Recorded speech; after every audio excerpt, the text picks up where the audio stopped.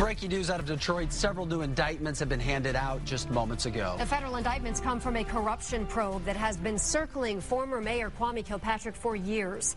It's a story we first broke yesterday on Action News at 6, and the Action News investigative team is live in downtown Detroit outside the courthouse with the very latest for us. Scott Lewis, what can you tell us?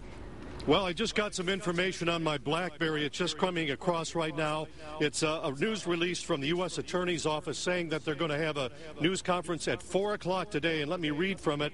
They said they will be talking about a superseding indictment against Kwame Kilpatrick, Bernard Kilpatrick, Bobby Ferguson, Victor Mercado, and Derek Miller in regards to the City of Detroit corruption investigation. This is significant if it is, as we've been hearing, that these will be racketeering charges. This investigation has been going on for 6 years now, and if this turns out to be racketeering, this would be the big hammer dropping in this corruption case for a number of reasons. We've known that the feds have been looking at Bernard Kilpatrick and some of these others for some time, and everybody was wondering what's taking so long. If indeed this is a racketeering case, these cases are very tedious. They take a long time to build, and that would explain why this is dragged on for so long. But if the feds do get convictions in a racketeering case, the penalties are heavy. These folks could get 15 to 20 years in prison. On top of that, the government could collect proceeds from any kind of racketeering activity that was going on.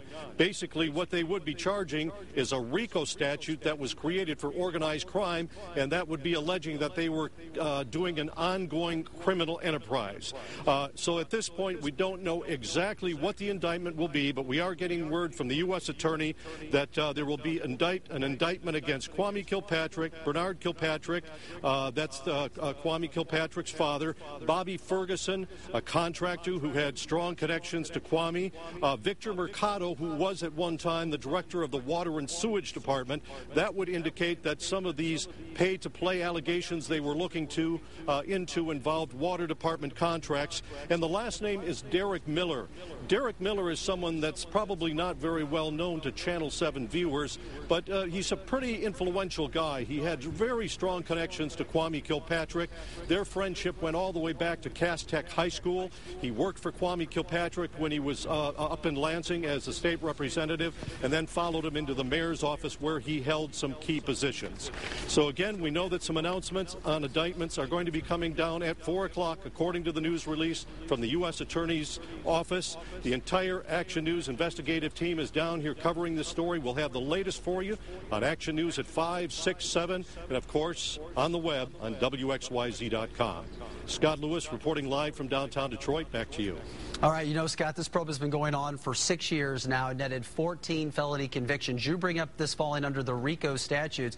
Under that, you talk about the penalties being stiffer. I'm curious, though, too, isn't there more of a concern for prosecutors where they have to have more of a process in regards to proving guilt, and it becomes more difficult under the RICO? That's a really good point, because that's the other side of the coin here with the racketeering statute, if that's what they're using. What we have today is going to be announced an indictment from a grand jury. That's pretty easy to get. It's a very one-sided process. What happens essentially is that the prosecutor goes before these citizens on a grand jury, lays out his side of the case or her side of the case. They bring witnesses in, but there's nothing said on the defense. So it's very easy to get a grand jury indictment.